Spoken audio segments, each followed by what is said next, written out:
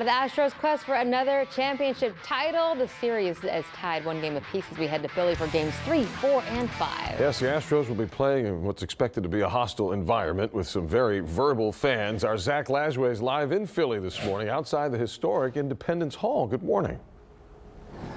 Oh, and good morning. We call those fans passionate people. Almost as historic as Independence Hall, right? We got to give them some credit. Passionate's maybe appropriate.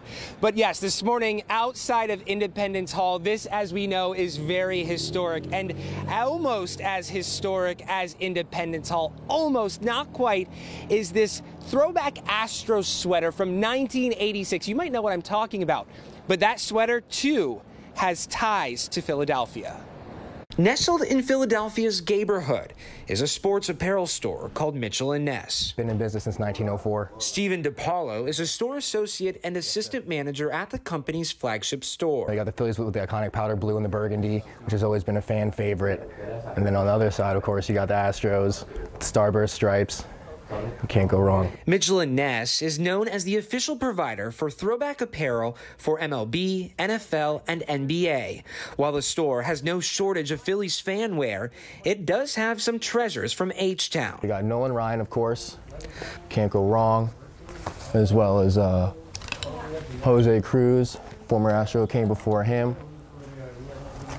And last but not least, when the Astros started changing up their uniforms, got a 1994 Cagbigio here. A hot ticket item, this Astro sweater from 1986. This right here is the talk of the town, and I want one. Play ball. Made famous and worn by Kate Upton at Game 7 of the ALCS in 2017. Since then, Mitchell Ness says it has sold more than 25,000 units of this sweater to the Astros online and local stores throughout Houston, making it a top seller for the franchise.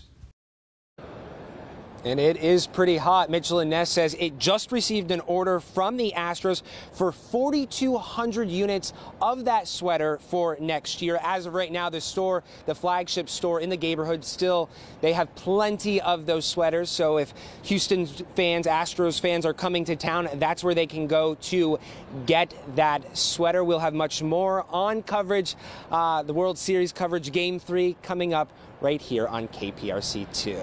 Owen and Lisa. Interesting. I didn't know that sweater was made in Philly. I guess I never put 2 and 2 together.